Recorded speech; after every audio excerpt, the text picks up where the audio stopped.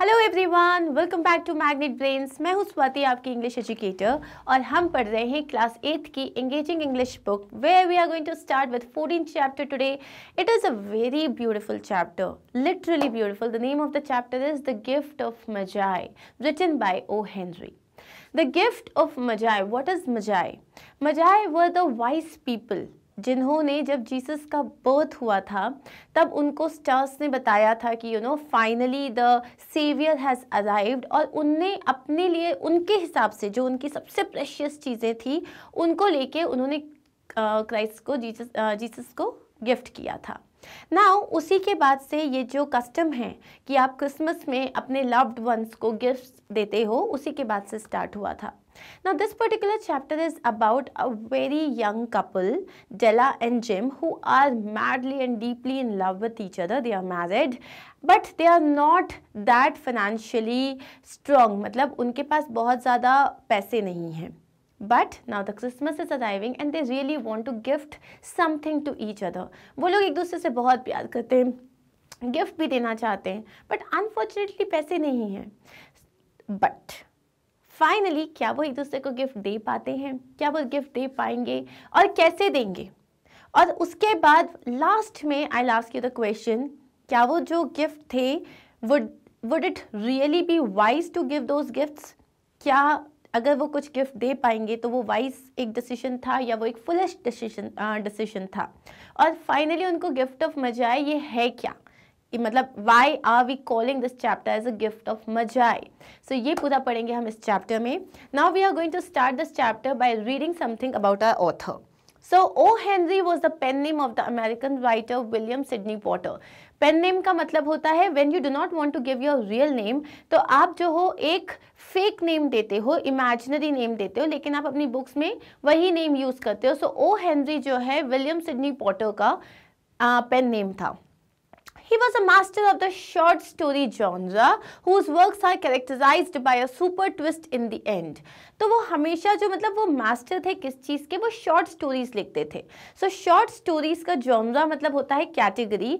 इसमें वो हमेशा ऐसी स्टोरीज लिखते थे जिसमें लास्ट में एक ट्विस्ट होता था, मतलब लास्ट में एक खतरनाक टर्न होता था और वो बहुत एक्साइटिंग होता था. He was a keen observer of everyday life and most of his characters are ordinary people. तो वो हमेशा से जो है वो ऑर्डिनरी लोगों के बारे में लिखते हैं. वो बहुत अच्छे ऑब्जर्वर थे. लाइफ की छोटी छोटी चीज़ों में किस तरीके से हमें खुशियाँ मिलती हैं, किस तरीके से हमें पेन मिलता है, इन सारी चीज़ों को ऑब्जर्व करके वो अपनी स्टोरीज लिखा करते थे.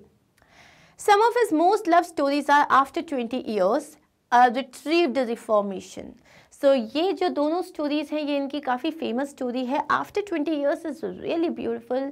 इस पे काफ़ी सारे वीडियोस बने हैं. इस पे जो है अगर आप यूट्यूब पे देखोगे आफ्टर 20 ईयर्स तो आपको छोटे छोटे क्लिप्स मिल जाएंगे and that is really interesting. You can always check that out. Now we are going to start with our story. Should gifts be valued for their utility or the thought that goes into them? Now this is a question. जो हमें gifts देते हैं, like हमारे जो loved ones हैं, चाहे हमारे birthday पे या हमने कुछ अचीव किया हो, और sometimes just to make us feel special, जो हमें गिफ्ट्स देते हैं, क्या हमें गिफ्ट्स की वैल्यू देखनी चाहिए या हमें देखना चाहिए कि वो किस थॉट के साथ दिया गया है? Read a story about a young couple with little money. तो हम अब एक स्टोरी पढ़ने वाले हैं जिसमें हम एक यंग कपल की बात कर रहे हैं जिनके पास बहुत कम पैसे हैं. Who want to by each other what they most desire for Christmas. जो एक दूसरे को क्रिसमस में कुछ ऐसा देना चाहते हैं जो वो लोग हमेशा से चाहते थे. So let's begin. $1.87. That was all, and 60 cents of it was in pennies. Pennies saved 1 and 2 at a time by bulldozing the grocer and the vegetable man and the butcher until one's cheeks burned red with embarrassment. So now here we have started this particular chapter by introducing Della. So basically 3 times Della counted it. Della is the heroine of the story. Let's consider that. सो डेला जो है उसके पास सिर्फ $1.87 है, जिसमें से 60 cents जो हैं वो सिर्फ मतलब पेनीज में है, मतलब सिक्के जो होते हैं उनमें हैं. पेनी saved 1 and 2 at a time, और ये जो वो पेनीज हैं जो बड़ी मुश्किल से उसने सेव किए हैं at a time bye bulldozing the grocer and the vegetable man and the butcher. मतलब ये जो उसने पेनी सेव किए हैं ये भी उसने बहुत मुश्किल से सेव किए हैं। कैसे सेव किए हैं? कंटिन्यूसली जो है हैगल करके, मतलब बार्गेनिंग करके, कभी बुचर से मतलब जो आपको मीट बेचता है, कभी वेजिटेबल वेंडर से, कभी ग्रोसर से, बहुत मुश्किल से बहुत ज़्यादा जो है बार्गेनिंग करके, बहुत ज़्यादा मंडोली करके जो है she has like save the 60 cents. और इतना ज़्यादा बुलडोज करने का मतलब क्या है यहाँ पे? Using force while dealing with someone. इतनी ज़्यादा बार्गेनिंग जिसमें जो है once cheeks burned with embarrassment. इसका मतलब होता है जब तक सामने वाले को शर्म आ जाए कि नहीं इससे ज़्यादा तो नीचे आप जा ही नहीं सकते, तो जब एम्बैरेसमेंट होने लग जाता है उस लेवल तक जब उसने बार्गेनिंग करी तब she was able to save 1 or 2 pennies. और यही पेनीज मिलके उसके पास 60 पेनीज हुई थी, सिर्फ 60 सेंट्स हुए थे। 3 times डेला काउंटेड इट, $1.87। उसने 3 बार काउंट किया लेकिन the amount was same, $1.87। And the next day would be Christmas, और अगले दिन Christmas and she has no money. There was nothing left for della but to flop down on the shabby little couch and हाउल। सो अब डेला के पास कोई option ही नहीं बचा था but to flop down. Flop down का मतलब क्या आता है? जोर से अपने आप को, जब आप एकदम डीमोटिवेट होके हार के बैठ जाते हो कहीं पे, उसको बोलते हैं flop down. So she flop down on the shabby little couch. उनके पास एक छोटा सा काउच था which was not in a very good condition. And हाउल का मतलब होता है long cry. So she started crying. She wanted to gift her husband something, लेकिन उसके पास कुछ पैसे नहीं थे। Della and her husband lived in a furnished flat at $8 per week. अब डेला और उसका जो हस्बैंड था वो एक फर्निश्ड फ्लैट में रहते थे। फर्निश्ड फ्लैट का मतलब होता है जिसमें पूरा जो होता है फर्नीचर, सब कुछ, अलमीरा, काउच और रेफ्रिजरेटर, टेलीविजन, सब कुछ ऑलरेडी जो है उसमें होता है। लेकिन $8 पर week. Now $8 is a very small amount. इसमें कैसा फर्निश्ड हाउस होगा? Minimum furnishing, right? In the vestibule below was a letterbox into which no letter would go and an electric button from which no mortal finger could coax a ring. So नीचे जो vestibule था, vestibule मतलब a room just inside the entrance to a building leading to other rooms or corridors. तो जैसे ही आप किसी building में enter करते हो एक छोटा सा रूम आता है, उसके बाद जो है आप बाकी के रूम्स में या कॉरिडोर में एंटर करते हो, तो ये छोटा सा वेस्टिब्यूल बोलते हैं इसको। वहाँ पे क्या था? वहाँ पे एक लेटर बॉक्स था। वो लेटर बॉक्स इतना छोटा था कि उसमें कोई लेटर जा भी नहीं पाएगा। उसके अलावा there was an electric button. तो वहाँ ये बताना चाहते हैं that the building, that vestibule, that room was not in a good condition at all. सो वो मतलब जो यहाँ पे जो वो इलेक्ट्रिक बटन था, it would not even work. On it was a card bearing the name Mr. James Dillingham Young. और उधर पे वहाँ पे उस लेटर बॉक्स पे there was a name. What was the name? Mr. James Dillingham Young. So the full name of James was Mr. James Dillingham Young. The Dillingham had been flung to the breeze during a former period of prosperity when James was being paid $30 per week. अब जो Dillingham, it had been flung to the breeze. Flung to the breeze मतलब होता है it was displayed with pride. उसको बहुत proudly लिखा गया था James Dillingham Young. और वो कब लिखा गया था? वो एक उस पीरियड में था जब जेम्स जो था बहुत अच्छा अर्न करता था। He used to earn $30 per week. उस वक्त वो prosperous हुआ करता था। Now with the income was shrunk to $20, the letters of Dillingham looked blurred. लेकिन अब जब उसकी इनकम जो है वो $20 per week हो चुकी है, so ये जो letters हैं Dillingham के, now they look like they are blurred. ऐसा लगता है कि वो छोटे छोटे होते जा रहे हैं, वो contract होते जा रहे हैं, as though they were thinking of contracting to an unassuming D. Unassuming मतलब लाइक एकदम नॉट मॉडेस्ट, मतलब ऐसा छोटा छोटा होता जा रहा था। ही फेल्ट लाइक कि उसकी सैलरी के साथ, उसकी फाइनेंशियल कंडीशन के साथ उसका नाम जो है वो भी कॉन्ट्रैक्ट होता जा रहा है। But whenever Mr. James Dillingham Young came home, he was called Jim and greatly hugged by Mrs. James Dillingham Young, introduced to you as Della. लेकिन जब भी Mr. James Dillingham Young घर वापस आते थे तो उनको जिम कहा जाता था। कौन बुलाता था उनको जिम? उनकी जो लव्ड वाइफ थी, बिलवड वाइफ थी डेला, वो उनको जिम बोलती थी। तो जैसे ही वो ऑफिस से वापस आते थे, she used to hug him and he used to feel so good. Della finished her cry and attended to her cheeks with the powder rag. She stood by the window and looked out dully at the grey cat walking a grey fence in a grey backyard. Della finished her cry. पहले तो डेला couch में बैठी और रोने लगी। जब हो गया, अब आप रो देते हो, थक जाते हो, तो रोने के बाद she attended to her cheeks with the powder rag. Powder rag मतलब जो पाउडर पफ होता है जिससे आप अपने फेस पे जो है पाउडर अप्लाई करते हो। तो she cried a lot and then she was like okay now I have to feel better, so she attended her cheeks का मतलब है उसने उस पाउडर रैग से अपने चीक्स को वापस नॉर्मल किया। She stood by the window and looked out डली. वो खिड़की के पास जाके खड़ी हो गई और वहाँ से बहुत दुखी होके वो देखने लग गई. And what did she C? She saw a grey cat. उसने एक ग्रे कैट को देखा. वॉकिंग अ ग्रे फेंस इन अ ग्रे बैकयार्ड. एक ग्रे बैकयार्ड में एक ग्रे फेंस पे एक ग्रे कैट चल रही थी. Now what is the meaning of grey जो यहाँ पे अलग अलग बार बार लिखा हुआ है? It means that it was dull. Everything was dull for her because she was unhappy. Tomorrow would be Christmas and she had only $1.87 with which to buy Jim a present. अब कल क्रिसमस है, उसके पास कितना है? $1.87 है. That's it. उससे उसे gym के लिए एक प्रेजेंट लेना है. She had saved every penny she could for months but $20 a week doesn't go far.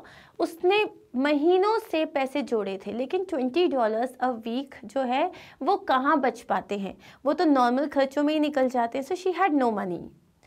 Expenses had been greater than she had calculated. उसने जितना कैलकुलेट किया था उससे ज़्यादा खर्चे हो रहे थे. Many a happy hour she had spent planning for something nice for Jim. So बहुत टाइम पे, मतलब जब अच्छे दिन थे, जब प्रॉस्पेरिटी थी और जब उसके पास कभी भी उसे लगता था कि मैं तो पैसे सेव कर पाऊंगी, तब वो हमेशा सोचती थी कि वो जिम के लिए क्या लेगी. Something fine and rare, something just a little bit near to being worthy of the honor of being loved by him. वो कुछ ऐसा देना चाहती थी जो बहुत अच्छा हो, जो बहुत अनोखा हो और ऐसा कुछ हो जो जिम को ये बता पाए कि मतलब उसने डेला से प्यार किया है, उसने डेला को चूज किया है and she has so much of gratitude for him. वो ये शो करना चाहती थी that she is worthy of his love. There was a mirror between the Windows of the room. Suddenly she whirled from the window and stood before the glass. अब क्या था? जो Windows के बीच में एक छोटा सा मिरर था. उस मिरर में जैसे उसने देखा, सडनली उसने मिरर उसके सामने आया और वो घूम के वापस आई. Her eyes were shining, but her face had lost its color. जैसे उसने खुद को देखा, उसकी आंखों में एक चमक आ गई, लेकिन उसका जो चेहरा था बहुत डल हो गया. Rapidly she pulled down her hair and let it fall to its full length. उसने अपने बाल जो उसने उससे बांध के रखे थे, उसने अपने बालों को खोला और उसको पूरा नीचे तक जाने दिया. There were two possessions of the James Dillingham Youngs in which they took a mighty pride. अब ये जो कपल था, इनके पास दो चीज़ें थी. ऐसी दो चीज़ें थी जो इनकी खुद की थी और ये लोग बहुत प्राउडली बोलते थे कि हाँ ये हमारा है. One was Jim's gold watch that had been his father's and his grandfather's. एक थी जिम की गोल्ड वॉच जो उसको उसके फादर ने ली थी और जो उसके ग्रैंडफादर की थी. The other was Della's hair. और जो दूसरा था पोजीशन, प्राइज्ड पोजीशन, वो था डेला के बाल. Della's beautiful hair fell about her, rippling and shining like a cascade of brown waters. अब डेला के जो हेयर थे वो बहुत ज़्यादा ब्यूटीफुल थे. Rippling and shining like a cascade of brown waters, मतलब उसके बाल जो थे इतने ब्यूटीफुल थे और यहाँ पे उसके बालों को कंपेयर किया गया है एक वाटरफॉल से. कैस्केड का मतलब होता है वाटरफॉल. ऐसा लग रहा है एक ब्राउन कलर के जो ब्राउन वाटर का एक वाटरफॉल है, उतनी ही ब्यूटीफुल, उतनी ही शाइन थी डेला के बालों में. इट रीच्ड बिलो हर नी. उसके घुटनों से भी लंबे थे उसके बाल. She did it up gaining nervously. उसने वापस जो है बहुत नर्वसली उनको बांधा और ऊपर कर लिया. She faltered only once and stood till while a tear or two splashed on the worn red carpet. She faltered only once. Faltered का मतलब होता है हिचकिचाना, hesitate करना. So she hesitated only once. उसने बस एक ही बार hesitate किया, तब तक उसकी आंखों से 2 आंसू जो थे वो गिरे. एंड फाइनली कहाँ गिरे, यहाँ पे बताया गया है कि वो नीचे जो रेड कलर का कारपेट था जो फटा हुआ था उस पे गिरे. ये बताना चाहते हैं कि उनकी जो फाइनेंशियल कंडीशन थी वो कितनी पुअर थी. Where she stopped the sign read, ma'am सफरोनी hair goods of all kinds. फिर वो फाइनली अपने घर से जब बाहर गई, ठीक है, सो शी पैक्ड हरसेल्फ, उसने अपना कोट पहना और वो घर से बाहर गई. और कहाँ जाके रुकी, ma'am सफरोनी hair goods of all kinds, एक शॉप के सामने रुकी जहाँ पे जिसका नाम था मैम सफरोनी, और यहाँ पे बालों से रिलेटेड हर तरीके के गुड्स मिलते हैं. Will you bye my hair, आज डेला. डेला ने पूछा, क्या आप मेरे बाल खरीदोगे? I buy hair, said Madame. Take your hat off and let's have a look at it. उसने बोला हाँ, I buy hair. एक काम करो, अपना hat हटाओ और let me have a look at it कि तुम्हारे बाल कैसे हैं, कितने लंबे हैं. Down rippled the brown cascade. और जैसे उसने बाल खोले तो वो जो ब्राउन कलर का वाटरफॉल था वो नीचे आ गया. $20, said Madame. Lifting the mass with a practice hand. तो उन्होंने जो है एक प्रैक्टिस हैंड से उसके बालों को इस तरीके से देखा कि कितना वेट है बालों में, लेंथ अच्छी है, क्या टेक्सचर है. एंड देन शी सेड $20 दूंगी मैं तुम्हारे बालों के लिए. The next 2 hours tripped by on rosy wings. She was ransacking the stores for Jim's present. जो अगले 2 घंटे थे, ट्रिप्ड बाय ऑन रोजी विंग्स, वो मतलब पलक झपकते ही चले गए. Now when you are very excited and when you are happy तो टाइम बहुत जल्दी निकल जाता है. तो दे ट्रिप्ड बाय ऑन रोजी विंग्स, मतलब ऐसा लग रहा था उसके पंख लग गए और वो तुरंत जो है टाइम निकल गया. She was ransacking the stores for Jim's present. She was ransacking. ransacking का मतलब होता है किसी चीज़ को बहुत ही ज़्यादा हरीडली ढूंढना. तो ransacking का मतलब क्या है, सर्चिंग थरोली, बहुत अच्छे से. तो उसने हर स्टोर देख लिया था, सारी दुकानें छान मारी थी. क्यों? क्योंकि उसे जिम के लिए प्रेजेंट लेना था. She found it at last. Finally उसको जिम के लिए एक अच्छा प्रेजेंट मिल गया. It had been made for Jim and no one else. और ये जो उसे मिला था ये सिर्फ जिम के लिए बना था और किसी के लिए नहीं. There was no other like it in any of the stores and she had turned all of them inside out. उसको इसके जैसा कोई गिफ्ट नहीं मिला और उसने सारी दुकानें छान मारी थी. मतलब ये जो है turned all of them inside out, मतलब उसने एक एक दुकान को बहुत अच्छे से देखा था. It was a platinum fab chain, simple and pure in design. और ये क्या था, ये एक platinum fob chain थी. fob chain मतलब क्या होता है, जो वॉच की चेन होती है. So that was it, simple and pure in design. मतलब वो काफ़ी simple थी and it was beautiful. Quietness and value, the description applied to both. मतलब ये जो उसने वॉच की जो चेन, फॉब चेन मतलब जो पॉकेट वॉच होती है उसके साथ जो चेन अटैच्ड होती है उसको बोलते हैं फॉब चेन. तो ये जो उसने चेन गिफ्ट करी थी, गिफ्ट मतलब गिफ्ट के लिए ली थी, अभी तो करी नहीं है. सो गिफ्ट के लिए ली थी, वो बहुत ज़्यादा ब्यूटिफुल थी, डिसेंट थी. At the same time it was showing it's value. $21 they took for it. Now this is O. Okay, so $21 they took for it. And she hurried home with the 78 cents. So now she paid $21 for it. अब उसके पास सिर्फ 78 cents बचे थे and she left for home. With that chain on his watch, Jim might be properly anxious about the time in any company. अब उसके पास जब gym के पास ये चेन आ जाएगी तो जिम जो है वो किसी की भी कंपनी में बहुत प्रॉपरली अपनी जो वॉच है उसको निकाल के टाइम चेक कर पाएगा without being anxious. Grand as the watch was, he sometimes looked at it on the sly. Now sly का मतलब होता है when you are like चोरी छुपे करना कोई काम. So उसकी वॉच बहुत शानदार थी. It was very grand, but he sometimes looked at it on the sly. मतलब वो छुपके से निकाल के देख लेता था because of the old leather strap that he used in place of a chain. ये क्यों करता था वो? क्योंकि चेन की जगह, उस पॉकेट वॉच में चेन की जगह उसने एक सस्ता सा लेदर स्ट्रैप लगाया हुआ था. Now it used to look very shabby और उसको बाकी लोगों के सामने वो निकालना अच्छा नहीं लगता था. सो ही used to do that secretly. When Della reached home, her excitement dimmed a little. जैसे ही डेला घर पहुंची उसका जो एक्साइटमेंट था थोड़ा कम हो गया. She got out her curling irons and lighted the gas and went to work, repairing the ravages made by generosity added to love.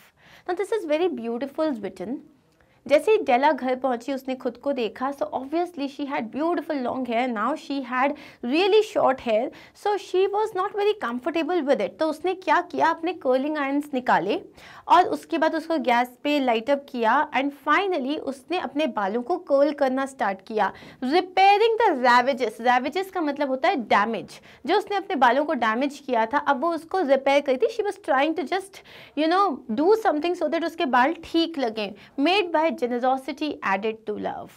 और ये डैमेज कैसे हुआ था, जब एक जेनरोसिटी, प्यार दोनों कंबाइन हो गया। जेनरोसिटी मतलब जब आप किसी चीज़ के लिए सेक्रीफाइस करते हो, जब आप अपना दिल बहुत बड़ा करके किसी को कुछ देते हो, सो ये प्यार और जेनरोसिटी मिक्स हुआ, तभी तो जाके उसने अपने हेयर सेल कर दिए। सो उसकी वजह से जो डैमेज हुआ था वो उसको रिपेयर कर रही थी। Within 40 minutes, her head was covered with tiny, close-lying curls that made her look like a truant school boy. So 40 minutes के बाद जब उसके बाल जो थे वो उसने बहुत अच्छे से कर्ल तो कर लिए थे, but now she was looking like a truant school boy, मतलब a student who stays away from school without permission. तो वो बच्चे नहीं होते जो स्कूल को बंक करते हैं, फिर उनके बाल कैसे लगने लग जाते हैं, बहुत ज़्यादा मेस्ड अप लगने लग जाते हैं। तो she was looking somewhat like that. She looked at her reflection in the mirror long, carefully and critically. उसने बहुत देर तक अपने आप को वो आईने में देखती रही केयरफुली और सोचती ये थोड़ा ठीक कर लूँ, या नहीं आई एम लुकिंग गुड, नहीं I am okay. At 7 o'clock, the coffee was made and the frying pan was on the back of the stove, ready to cook long, carefully and critically. So now at 7 o'clock, the coffee was made and the frying pan was on the back of the stove. So she was ready to cook. Jim was never late. Della doubled the fob chain in her hand and sat on the corner of the table. अब gym जो है वो कभी late नहीं होता था। डेला ने क्या किया, उसने जो फॉब चेन थी उसको डबल किया in her hand and sat in the corner of the table. Then she heard his step on the stair down on the first flight and she turned white for just a moment. फिर जो stairs थी, तो जैसे stairs कैसी होती है, इस तरीके से ऊपर जाती है, जैसे ये हो गई स्टेयर्स, फिर ये हो गई, तो इसको बोलते हैं first flight, second flight, third flight. तो जैसे उसका घर मान लो यहाँ पे था, तो जब वो फर्स्ट फ्लाइट पे उसने जिम की आहट सुनी, मतलब when he was stepping up, तो उसने जैसे ही सुना हर फेस टर्न्ड वाइट। हर फेस टर्न्ड वाइट का मतलब उसको शी वाज लाइक स्कैर्ड, उसको डर लग गया। And she had a habit of saying little silent prayers about simple everyday things and now she whispered. डेला की आदत थी कि वो छोटे छोटे प्रेयर्स बोलती थी एवरी डे फॉर सम और द अदर थिंग्स, वो हमेशा प्रे करती थी। So this time what did she pray for, please God make him think I am still pretty. Please भगवान, I just wish for one thing, gym को लगे मैं अभी भी प्रिटी हूँ, ऐसा ना हो कि मैंने अपने बाल काट दिए हैं and now he doesn't like me any more. The door opened and gym stepped in and closed it. So gym steeped in मतलब दरवाज़ा खुला, जिम अंदर आया और उसने दरवाज़ा बंद कर दिया। ही look thin and very serious, वो बहुत दुबला लग रहा था और काफ़ी सीरियस लग रहा था। Poor fellow, he was only 22 and to be बर्डन्ड with a family. बेचारा जिम, वो सिर्फ 22 ईयर्स का था and here he was already married, that to he had a family, तो उसको उसका पूरा रिस्पॉन्सिबिलिटी था। ही needed a new overcoat and he was without gloves. उसके जो overcoat था वो बहुत ही ज़्यादा ख़राब हो रहा था, प्लस उसके पास gloves भी नहीं थे। So he needed a new overcoat and he even needed gloves क्योंकि बाहर बहुत ज़्यादा ठंड थी। Of course we are talking about December. Jim stepped inside the door. His eyes were upon Della and there was an expression in them that she could not read and it terrified her. जैसे gym अंदर आया उसने डेला को देखा, He looked at her with an expression जिसको डेला समझ ही नहीं पाई ना। वो it was not anger, surprise, disapproval or horror, any of the sentiments that she had been prepared for. उसको लगा या तो वो गुस्सा करेगा, या तो वो दुखी हो जाएगा, या तो वो मतलब बहुत एंग्री हो जाएगा, लेकिन there was nothing. She was not able to understand his expressions. और वो बहुत ज़्यादा घबरा गई वो देख के। He simply looked at her, यहाँ पे looked at है, he simply looked at her fixedly with that peculiar expression on his face. वो simply उसको उस strange expression के साथ बस देखता रहा। डेला wriggled off the table and went to him. डेला भी जो बैठी हुई थी वो तुरंत उठी और वो जिम के पास गई. Jim darling, she cried, don't look at me that way. I sold my hair because I couldn't have lived through Christmas without giving you a present. उसने बोला जिम प्लीज मुझे ऐसे मत देखो, मैं बिना कोई क्रिसमस प्रेजेंट दिए मैं नहीं रह पाती. I really wanted to give you something. It will grow out again. My hair grows awfully fast. उसने बोला प्लीज तुम मत सोचो इस बारे में, मेरे बाल फिर से बढ़ जाएंगे, मेरे बाल बहुत जल्दी बढ़ते हैं. Say Merry Christmas, Jim, and let's be happy. मुझे मैरी क्रिसमस कहो और चलो ना हम खुश हो जाते हैं. Jim looked about the room curiously. Jim पूरे रूम को बहुत ही curiously देखने लगा. You say your hair is gone? He said with an air almost of idiocy. उसने बोला तुम कह रही हो कि तुम्हारे बाल नहीं हैं? एकदम ऐसा जैसे कि कोई मतलब इडियट की तरह वो बात कर रहा था. ऑब्वियसली उसके बाल नहीं थे. और you can not stick your here again, right? उसने वो रूम को ऐसे देख रहा था जैसे कि वो उसके बाल ढूंढ रहा हो. You need not look for it, said Della. It is sold. I tell you, be good to me and it went for you. तो उसने बोला तुम ढूंढ क्यों रहे हो मेरे बाल मत ढूंढो, मैंने बेच दिए हैं अपने बाल. एंड मैं तुम्हें बता रही हूँ कि मैंने अपने बाल कटवा लिए हैं. And I have sold them. और प्लीज मैंने तुम्हारे लिए किया है तो मेरे से अच्छे से बात करो, behave good. Gym quickly अवोक out of his trans. अब जिम जो ट्रांस में था, जैसे मतलब एक तरीके से वो सदमे में जो चला गया था, वो वहाँ से वापस आया. ही एम्ब्रेस्ड हिज डेला. उसने अपनी डेला को गले लगाया. ही drew a package from his overcoat pocket and through it upon the table. उसने अपनी जेब में से एक पैकेट निकाला और उसको सामने जो टेबल रखा था उस पर फेंक दिया. Don't make any mistake del. I don't think there is anything in the way of a hair cut that could make me like my goal any less. उसने बोला नहीं तुम ये मत सोचो कि मैं तुमको देख के जो है डिसअपॉइंट हो गया हूँ. तुम हेयर कट ले लो या तुम कुछ भी कहो, ऐसा कुछ भी नहीं हो सकता जिससे मैं तुम्हें नापसंद करने लग जाऊँ या मैं तुम्हें कम पसंद करूँ. I love you very much and it has not changed. But if you will unwrap that package, you will see why I was surprised at first. लेकिन अगर तुम उस पैकेज को खोलोगी जो मैं तुम्हारे लिए लेके आया हूँ तो तुम्हें समझ में आ जाएगा कि मैंने इतना ज़्यादा सरप्राइज्ड रिएक्शन क्यों दिया है. White and agile fingers tore at the string and paper. अब डेला जो थी वो बहुत घबराई हुई थी, इसीलिए बोला है वाइट. अजाइल का क्या मतलब होता है? अजाइल का मतलब बहुत फटाफट उसने वो पैकेज खोला. There was a delighted scream of joy. वो बहुत खुश हो गई एंड उसके मतलब जो अंदर से एक बहुत ही मतलब हैप्पी जो चीख होती है, लाइक वाओ निकला उसके अंदर से. And then a quick change to hysterical tears and Wales. और तुरंत वो दुखी हो गई. हिस्टेरिकल का मतलब होता है इन a state of extreme excitement. सो उसी एक्साइटमेंट के साथ अब वो जो है रोने लग गई एंड वो वेल करने लग गई. Followed by gym soft words of comfort to डेला. मतलब अब क्या दिया था जिम ने उसको ऐसा कि पहले उसने देखा वो बहुत खुश हो गई, तुरंत उसका जो चेहरा था वो उतर गया और अब वो रोने लगी थी. For there lay the set of combs that Della had worshipped for long in a shop window. उस पैकेज में क्या था? उस पैकेज में एक सेट ऑफ कोम्स थे और वो डेला जो थी she had been longing for it for a very long time. हमेशा से चाहती थी वो set of combs. Beautiful comb, pure tortoise shell with jeweled rims, just the shade for her beautiful vanished hair. सो वो बहुत ही ज़्यादा ब्यूटीफुल कोम थी जो कि प्योर टॉर्टोइस शेल से बनी हुई थी. The semi transparent shell of turtles once use to make ornaments. वो सेमी ट्रांसपेरेंट शेल था जिससे एक टाइम पे ऑर्नामेंट्स बनाए जाते थे, उससे बनी थी वो. और उसका जो रिम था मतलब उसके जो एजेस थे वो पूरे ज्यूल्ड थे, मतलब उसमें जो है बहुत ब्यूटीफुल ज्यूल्स लगे हुए थे. Just the shade for her beautiful vanished hair. और वो बिल्कुल परफेक्ट शेड था किसके लिए? उसके ब्यूटीफुल हेयर जो कि अब वैनिश हो चुके हैं, जो अब नहीं हैं. दे वर expensive and her heart had yearned for them without the least hope of possession. ये जो कोम थी ये बहुत ज़्यादा एक्सपेंसिव थी, लेकिन उसका दिल हमेशा से चाहता था कि उसके पास ये कोम हो, जबकि उसे कभी कोई उम्मीद नहीं थी कि वो कभी भी इन्हें पोजेस कर पाएगी. And now they were hers, but the tresses that should have adorned them were gone. तो अब वो फाइनली वो कोम उसकी थी, लेकिन जो ब्यूटीफुल हेयर, ट्रेसेस मतलब हेयर, तो जो उसके ब्यूटीफुल बाल थे जिन पे वो कोम कर सकती थी, उसे यूज़ कर सकती थी, अब वो नहीं थे, अब वो जा चुके थे. She hugged them to her heart. उसने comb लिया, उसको अपने दिल से लगा लिया.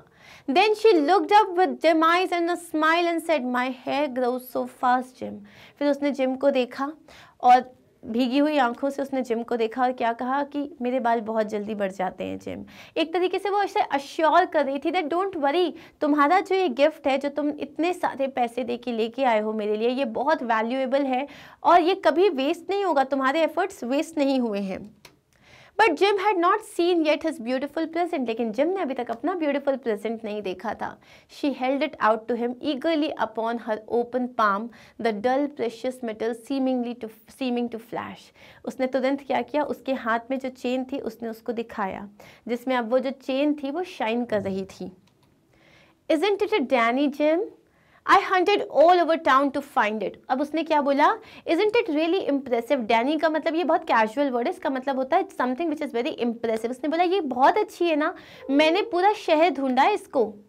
You have to look at the time 100 times a day now. You will have to look. So उसने बोला अब तो तुम अपनी जो वॉच को सीक्रेटली नहीं देखोगे. You can just take out your watch 100 times a day and you can look at the time. Give me your watch. I want to see how it looks on it. चलो मुझे अपनी watch दो, मैं इसको लगा के देखती हूँ कि कैसा लगता है. Instead of obeying, Jim just smiled. उसकी बात सुनने की जगह जिम ने सिर्फ एक स्माइल किया. Dell, said he, let's put our Christmas presents away and keep them a while. उसने बोला डेल एक काम करते हैं, हमारे जो क्रिसमस प्रेजेंट्स हैं उन्हें साइड में रख देते हैं थोड़ी देर के लिए. They are too nice to use just at present. उसने बोला ये बहुत अच्छे हैं यूज़ करने के लिए इस वक्त. I sold the watch to get the money to buy your combs. उसने बोला कि मैं तुम्हें वॉच नहीं दे सकता क्योंकि तुम्हारे लिए ये कोम खरीदने के लिए मैंने अपनी वॉच बेच दी.